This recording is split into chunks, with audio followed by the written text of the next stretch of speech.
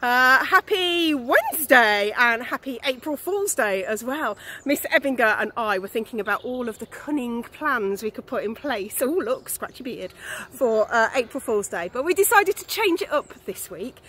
So rather than doing April Fool's Day, we'd do April Appreciation Day. So doing something for somebody that you love and appreciate and telling them how much you appreciate them.